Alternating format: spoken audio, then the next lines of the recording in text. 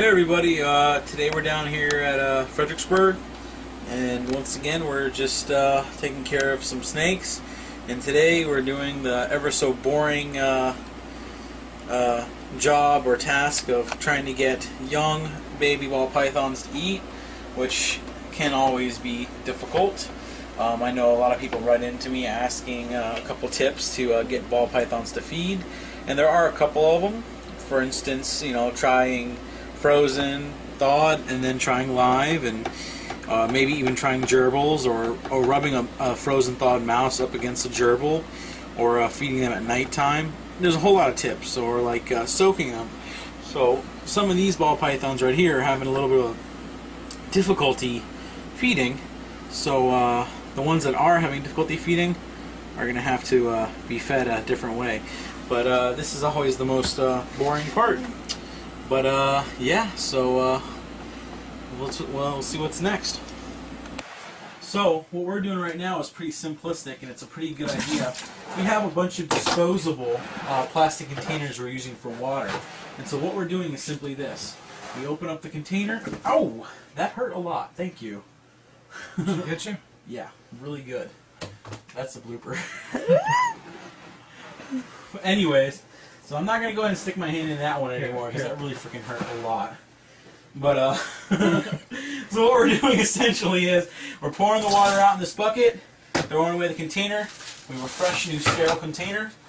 Yeah, my hand hurts a lot. Where did it hit you? Got me good. That was good. And so we're just going to put in fresh containers. So, what we're going to do here is, for example, I'm going to take this right out here, the dirty container, pour the dirty water in here, throw away the container, put a fresh, new, sterile, clean container in here. And right now, I'm going to go get my finger fixed, because it hurts. I have an owie. I have an owie. Alright, so now that I've been bitten, and let me tell you, it hurts a lot, and I hate getting bitten, we're just going to simply wash it with warm water. There we go. Now be careful though, because hot water will make it bleed a little bit more than you want it to, but bleeding is never a bad thing when it comes to a cut, because what happens is, a lot of the reason the body bleeds is and to prevent infection from coming in. Say there's an infection coming in, well, the blood coming out will kind of stop it, and then when it coagulates and scabs over, it makes like kind of like a protectional barrier here. So what we're going to do is we're going to clean it. Watch. Just a little bit of water. And then this soap, antibacterial soap. Now you have to clean snake bites. You must clean them because they are dirty animals. As long as their bite is, for instance, I don't want you to think that they're filthy animals, because it's not fun to get bit. That was a nasty bite. Yeah. That's the guy who bit me. Thanks. Okay. Now that I've sufficiently cleaned the snake bite, alcohol can be a good and bad thing. When you use alcohol, it will not only sting, but it also slows down the healing process. But versus hydrogen peroxide or another type of ointment. But when it comes to snake bite, I like alcohol because it's very powerful disinfectant and cleaner. So then after I put alcohol on my hands, let it set in for a second, I'll go ahead and rinse it off again. Hey, that's a good hot one. And then go ahead and dry off. That's not a clean rag. And then put a little band-aid on. And that's how you treat a snake bite. You're going to want to watch it and make sure it doesn't become infected. It's very important that you do that, because if you have an infection that sets in, then it's a big problem. Come on, girl.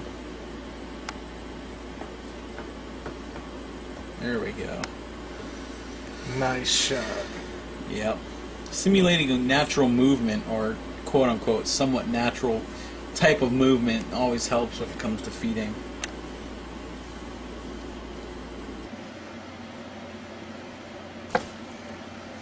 Nice shot. See how it's caged to territorial? That's it. No more rat. No more Chinese buffet. That's Dave U. He's such a rat. God damn, look at Dave Vicious. Dave Vicious, you're such a rat. And you smell like one too. I know you God. smell. I think he smells kind of like an egg roll to me. Oh look, he's got another egg roll coming out. Oh look at him peeing. That's like soy sauce? Oh, that's nasty. Here we go. Dave. Ah. You want to sniff your own turd, huh, Dave? He likes the shit he talks. Yeah, I can tell. Here, Dave, right this way. If you go this way, there's candy.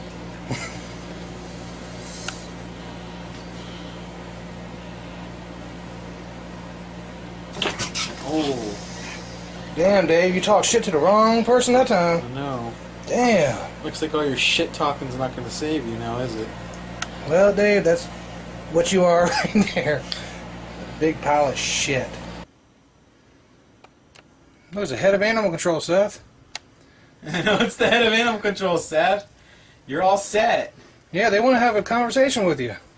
Yeah, and then the Delta Force, and then, you know, the DEA, and everyone you said you were talking to, Seth. Oh, they didn't like you, Seth. Oh, Seth. Poor Seth. Why? You didn't What's wrong, Seth? You didn't like talking to him? Oh, but come on, go talk to him some more. Seth, are you okay? Seth, do you need help? Bye, Seth. I guess all that trash talking finally caught up to you. Who let the dogs out? Who let the dogs out? Who let the dogs out? Who let the dogs out? Who let the dogs out? Who let the dogs out? Okay, so we're gonna go ahead and clean Animan's cage now afterwards, and I thought it best to feed after to move him after feeding, because in the feeding process, after eating 2 mice and holding on especially, it's a particularly good time to have to mess with your snake, quote unquote, or move it around or something, because a lot of their venom's expended. So particularly good time to move them around. So right now, once again, we're going to have a vat of warm water in here with some mite off in it, and what we're going to do is put him or her in here, and we're going to go ahead and clean the cage out. Just make sure all of them, if there's any mites there, it's gone. You can never be too proactive when it comes to mites, even though we nicked the mite problem the first time around. But anyways, whenever you have your venomous snake out, if you have one, you might as well take the opportunity to clean everything anyways. But particularly when the snake's right here on the glass, it's a time when you never really want to have to open the cage. But since Animan's moving away right now, I'm going to go ahead and get him. This is a good time for me. Animan just ate, like I said, so a lot of that venom's expended. That doesn't mean that there's no venom left by any means. Nope. Come on, Animan. Yeah, here we go. So, we're just going to go ahead and pop this right here. And just like that. As you can see, we're getting a lot more comfortable with Animan. So, that's all there is to it.